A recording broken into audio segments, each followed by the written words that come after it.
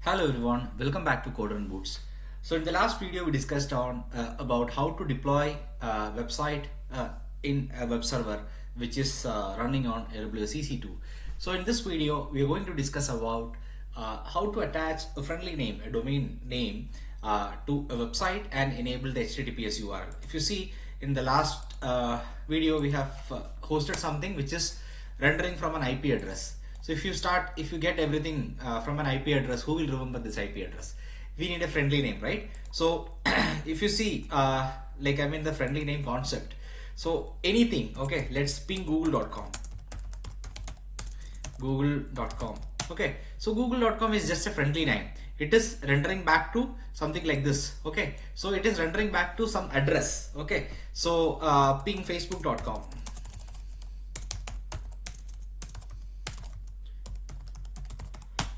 Okay, if you ping facebook.com also, so it's all rendering back to an address inside, and this address is mapped to some friendly name. Okay, and we use that friendly name for accessing from the end user side.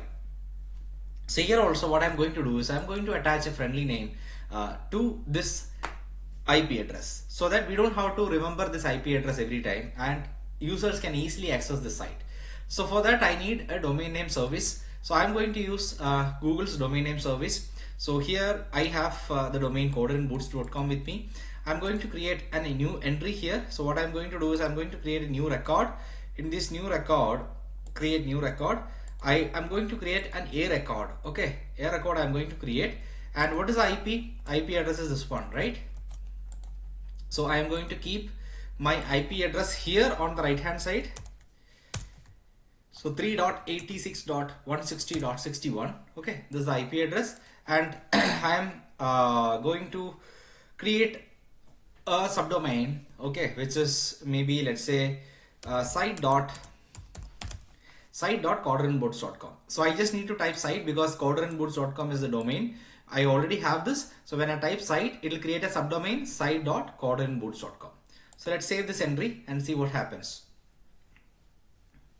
So Google's domain service is very good. So it usually gets reflected very quickly. So let's see whether it starts rendering from site.domain.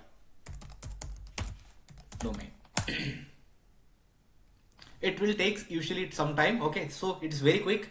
So sometimes it takes up to 48 hours, but in personally based on my experience with Google, it has not taken it usually comes or reflects the changes in few minutes.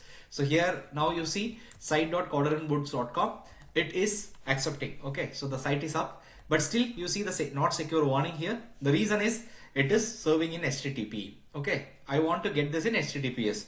Now let's type HTTPS here. Still it doesn't have an HTTPS entry here. That's why it is giving site can't be reached. So we'll see how to configure HTTPS for a website which is hosted on Nginx. Okay, so let me open the putty again. So for this, what we need is I'm going to use a utility called certbot. Okay, so certbot, what I'll do is let's see how to install certbot. Okay, certbot Nginx Ubuntu. So let's search in Google. So here, yeah, so this is the Electronic Frontier Foundation. So this is the official website of certbot. So see, certificates, this SSL certificates are provided by the certificate providers. So there are so many providers in the world, but some of these, we'll have to pay. If your website is a very critical website, so then usually people go for paid certificates. So what I'm going to do is I'm going to go with a free certificate which is available from Let's Encrypt. Okay, so it has a validity of 90 days. So that means every 90 days we'll have to renew this certificate. So here I'll have to select what is my web server. My website is running in Nginx and it's on Ubuntu 20 or 20 above. Okay, so I'm going to select this Ubuntu, and then what we need is it'll help us with the next steps. So first is install snapd. Okay, it's asking us to install snapd. So let's see how to install snapd. So our installation is on Ubuntu Okay, let's see whether snap is already there. Yes, it is already there, so we don't have to install snapd in our machine. So what we need is, using snap, we are going to install the certbot. I just copied the command from the Let's Encrypt website.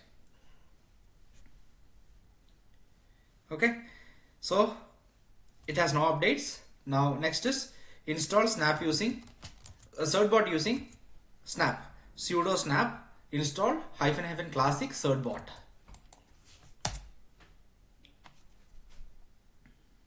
Okay, so snap certbot installed. Okay, if you see, it's installed. Now what is the next step? Next is, we are going to create a symlink. So it is by default there in /snap bin certbot. Let's see whether it is there or not. ls, yeah, it is there. We can see here. So it is there in /snap bin certbot. We need to point it to /usr bin certbot. We are going to create a symlink using this command. ln is for link and -s is for soft link. Okay, so we are going to create a symlink. Okay, now you see, if I type certbot, okay, the command is there. Okay, command is there. It is asking for something. Let me cancel it for now. So now what we need, our website is running on Nginx, right? So we need to pass an argument --Nginx. So let's run certbot with certbot --Nginx. So this will take care of the certificate management. So I'm going to use coder and boots. It will ask us for the email. So certbot will usually send alerts or reminders before the certificate is going to expire. Okay, I entered the address. So you must accept the agreement. Agreed.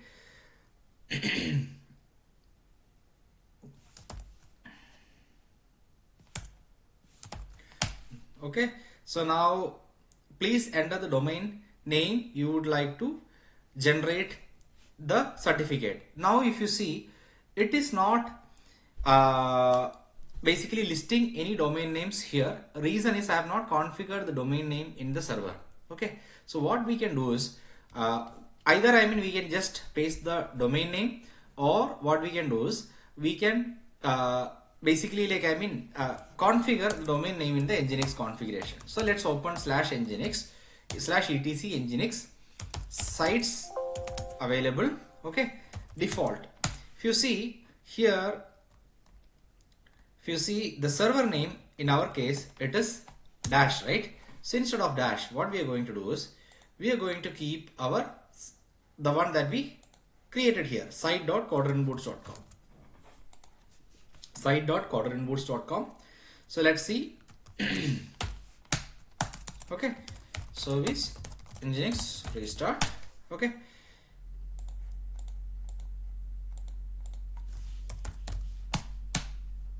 okay, so it's up. So let's see whether this certbot lists this website.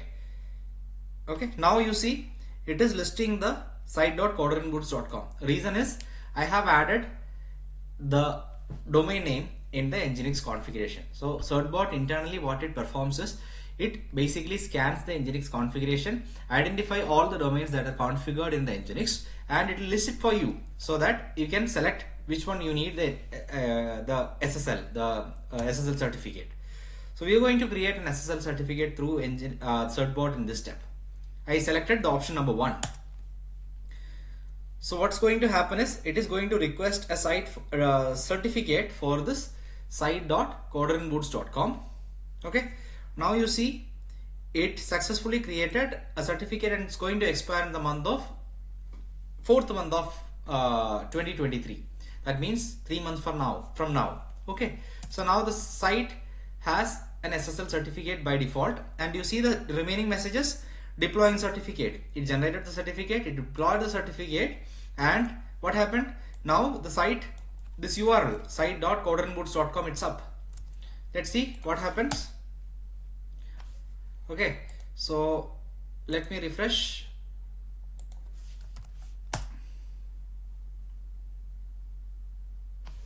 Okay, it's giving a warning. So let me see why this is giving a warning. Let me open. Yeah, So it's because I didn't close the browser, that's the reason. So now I opened the same URL in a fresh website, fresh browser. Now you see it is opening properly, site.http site.codeandboots.com, and it has a padlock lock here, and you see connection is secure.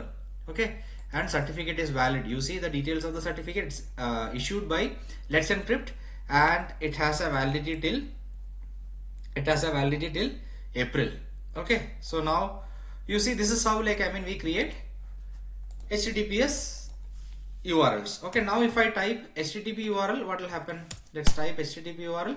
It is redirecting to HTTPS URL. So by default, it's automatically getting redirected to the HTTPS URL.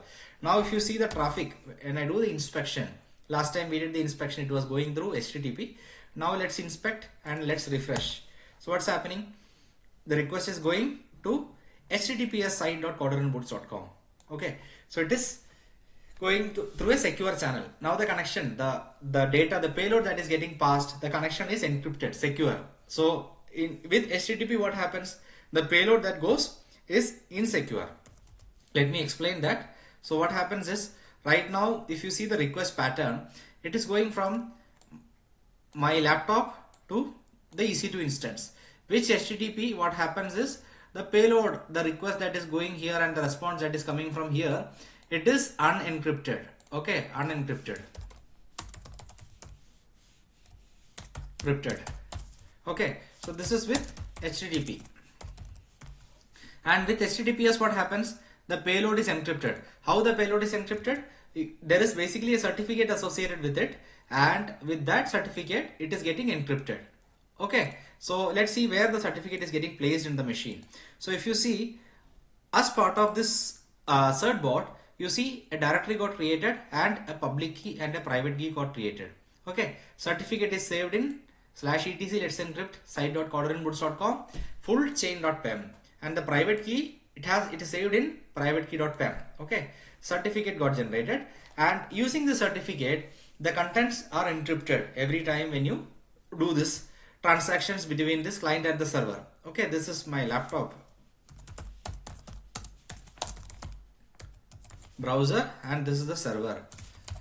So in general way, what happens? The connection is happening through very complicated network, right? So if anyone in between, tries to intercept your traffic, if it is unencrypted, what will happen? The payload, they can decrypt it, decode it, and they can take the content. So this is something called man-in-the-middle attack. So man-in-the-middle attack is basically what? It's very highly risky attack, and this is a vulnerability if you use HTTP based endpoints. But if you use HTTPS, what will happen? So the contents are encrypted. So even if the man in the middle tries to intercept something, he will be getting an encrypted content which he cannot read it because he don't have the key with him. So he will be getting an encrypted content. So man in the middle will not intercept anything. So we are basically, what is recommended?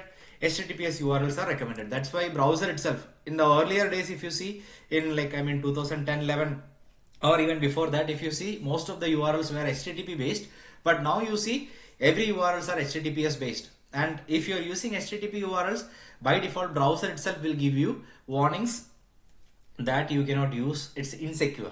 Okay, that now you see it's giving a lock icon, and previously if you see when we were using HTTP URLs, it was giving an insecure icon. I hope this explanation is clear.